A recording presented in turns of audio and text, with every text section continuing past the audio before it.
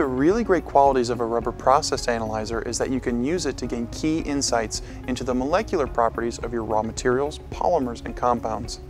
ASTM D6204 outlines just how to do that.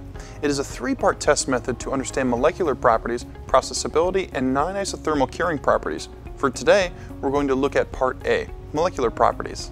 Molecular properties directly relate to processing properties, including mold flow, dye swell, and others. Now within ASTM D6204, the test method uses an RPA to determine a polymer or compound's average molecular weight distribution, and long chain branching characteristics. So why use this test? We see that checking incoming compounds or polymers for molecular properties will prove consistent deliveries from a supplier, like a custom mixer. The standard data provided by a supplier typically includes cure parameters, Mooney viscosity, among other physical properties, but what we know from ASTM D6204 is that Mooney viscosity is not a safe indicator of molecular properties. So if you receive a compound with identical cure parameters and Mooney viscosity, but it still processes differently, then this test is one of the greatest incoming checks you can do to develop tighter tolerances. It will also answer one of the most important questions: does this problem reside with the compound or the process? Moving beyond the incoming checks, from the R&D perspective, we know that we can use this test method to open a window into processing characteristics and possible field performance. Let's quickly define the following: average molecular weight distribution, and branching characteristics. Average molecular weight describes the average length of polymer chains contained within the compound. Compounds are made of long, short, and medium-length polymer chains. The most quantifiable way to understand the nature of chain lengths is to take the average size of all those chain lengths, thus giving you the average molecular weight. However, average molecular weight does not indicate the range of sizes specifically. That is left for molecular weight distribution. Molecular weight distribution is a statistical representation as to how narrow or broad the bell curve of molecular weights would be. So if the bell curve is wide, you statistically have a variety of polymer chain sizes within the compound. If the bell curve is narrow, you statistically have a tighter group of polymer sizes.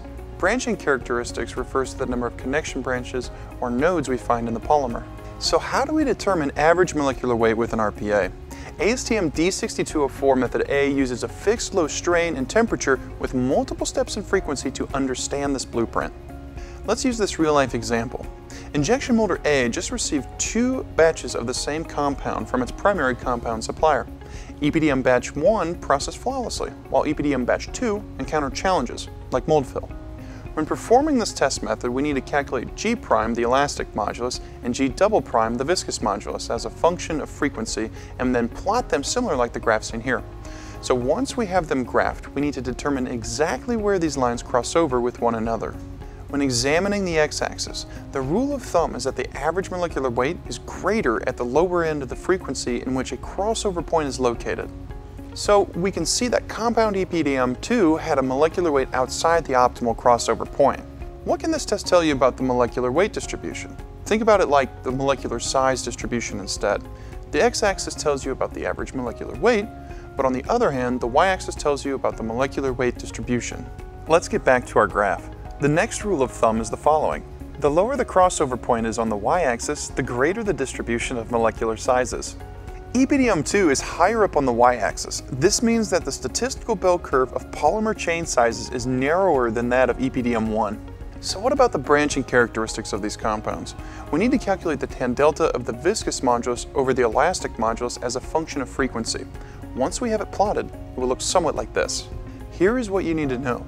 The more level the tan delta graph, the greater the branching of the base polymers.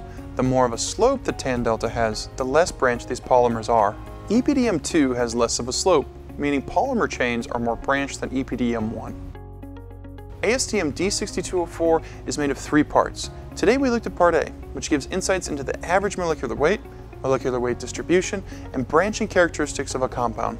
Looking at these characteristics will give you a greater confidence of your incoming compound quality, and we know that we can start predicting processing performance much better. The next section, Part B, closely examines processability. For more information on this test, please visit our website or click the link below.